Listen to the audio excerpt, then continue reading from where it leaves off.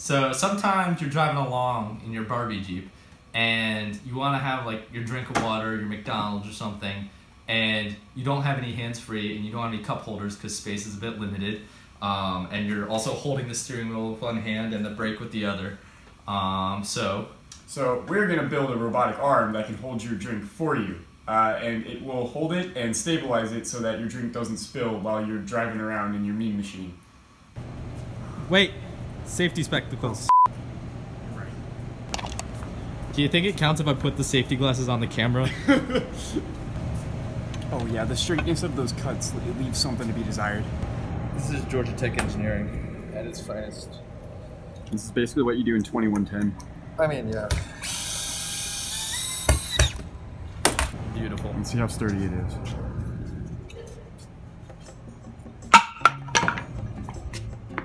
Perfect. Oh, this isn't gonna work. Door. Nope, not gonna happen. You got this, right? Yeah. So in the next servo, I think we put on the inside of this one, yeah, facing this sense. way. So that way it's like straight.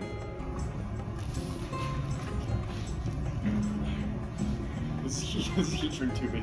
Oh.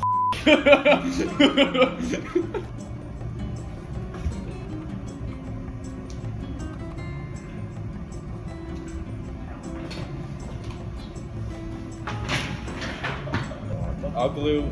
You drill the next one. This is your center punch. Why though? It's got a tungsten carbide tip.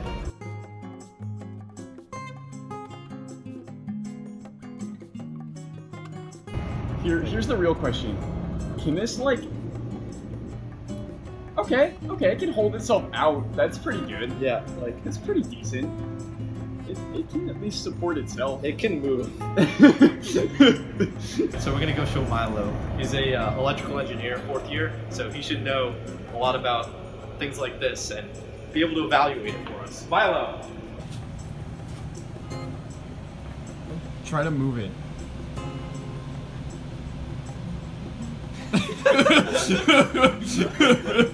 We're up here pillaging power supplies.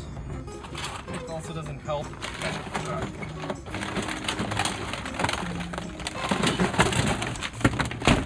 that it's like spaghetti.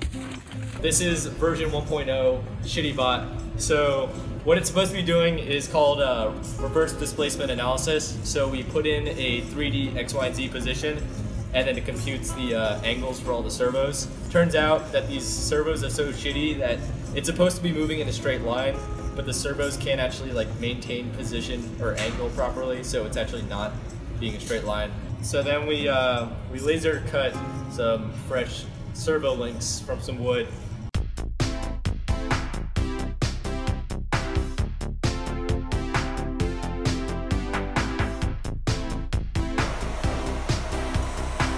Oh, it's doing the right thing.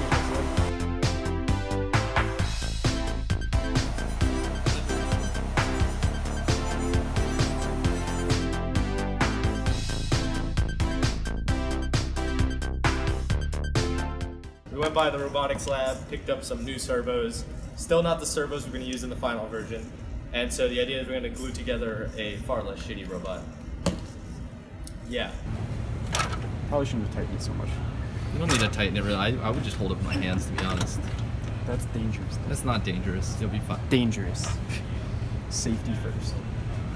Safety first, second, and third. And What maybe comes even fourth? fourth. What if... Arsenal's fourth.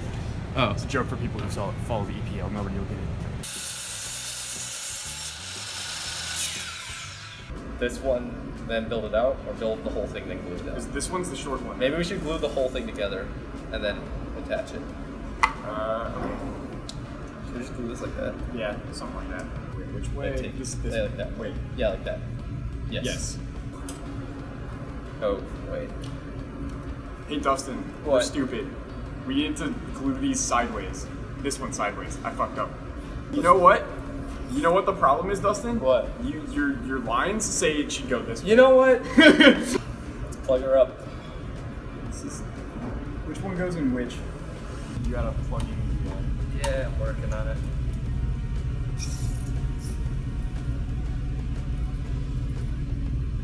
Interesting. We should reverse both arms.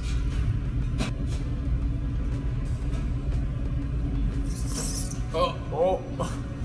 Uh-oh. Uh-oh. Unplug.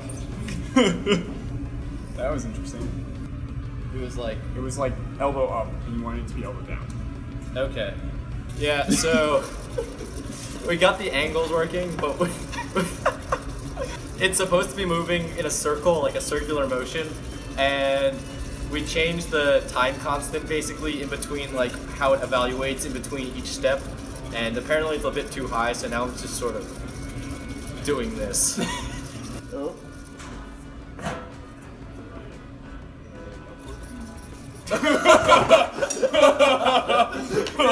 It's a lot smoother. It's actually so much better. It's actually really It's good. a lot better. Oh yeah, this one is a loosey goosey.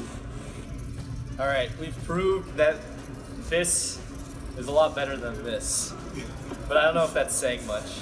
We programmed it to do a circle, and it's actually, so the hard part about this is being actually to calculate all the angles simultaneously from a three-dimensional point, and it's actually maintaining height pretty well. What would you rate this? Solid 1 out of 1. So the next step in the arm to make it stabilize is we have to have it track the end effector. And if you saw on the second version of our robot, the end effector was this ping pong ball. And so we wrote this program here in MATLAB because that's all we know, because yay engineering. But basically, if we run it here, it'll find the ping pong ball and put a little red cross on the centroid of it, which is pretty cool. So it knows the location of the ping pong ball, which would be the end effector. So at about 7 p.m. tonight, we decided to try to get our values from MATLAB into the Arduino, because we thought it wouldn't take very long. It would be pretty easy since we did most of the hard part, which was actually coding the vision software and all of the Arduino ARM stuff. It's now 11:30, and we finished about 20 minutes ago. Oh, you son of a bitch. MATLAB crashed. So you can see when you move the ping pong ball around, the brightness of the LEDs change. So you can see red is Z, and then you have X and Y for green and yellow. Alright, so we finally got this thing working. You can see when you move it side to side, it actually tracks to the center of the camera. It's not the fastest thing in the world because we found if we cranked up the gain on the controller that we made for it, basically just sort of starts freaking out and oscillating all over the place. But it does do X, Y, and Z position. What do you learn from this project? Serial communication sucks.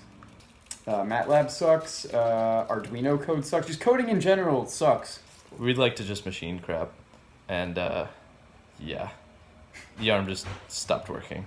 So next video, we're gonna build a better one out of metal with an accelerometer, and it's gonna hold your beer, and it's gonna be great.